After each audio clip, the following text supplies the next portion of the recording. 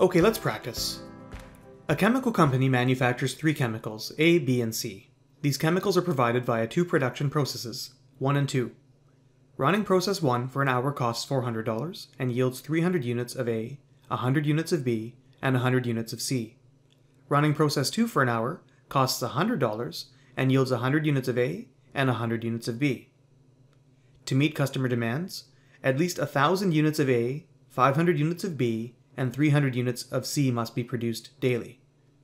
Use Solver to determine the daily production plan that minimizes the cost of meeting the company's daily demands. So this is a good exam type question that I think it would be a good idea to practice. The shell is posted for question 25, so take a few minutes to open up the shell, see if you can complete it, pause the video here, and then we'll walk through the solution for that when we come back. Okay, here's the solution for question 25. Our cost per hour was given to us in the question for process 1 at $400 and process 2 for $100. Our output production per hour was also given to us, and for process 1 we got 300, 100, and 100 for chemicals A, B, and C, and for process 2 we had 100, 100, and 0. Now we can see from here, we can already see fairly quickly that it would be favorable to produce in process 2, but the downside to process 2 is we don't get any chemical C, and we need some. So ideally, in a perfect world, we would just run process 2 if we didn't need any chemical C, but we are going to have to run process 1, but we are going to have to run the more expensive process 1 if we want to have any of chemical C.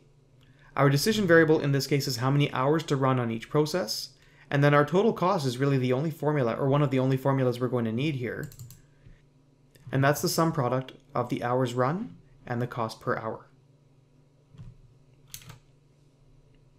Our chemicals produced, if we look over here in column D and cell D8 in particular, we take the sum product of B8 to C8 times the hours run, and we can drag that all the way down, and these things need to be greater than or equal to the chemical required. Finally, in Solver, we click on Data, Solver. Our objective here is the total cost. We want to set the total cost to a minimum by changing the number of hours that we run the process, subject to the constraint that the chemical produced needs to be greater than or equal to the chemical required. Again, choose the box that says Make Unconstrained Variables Non-Negative and use Simplex LP. When you click on Solve, you'll get the output of 3 hours on process 1 and 2 hours on process 2.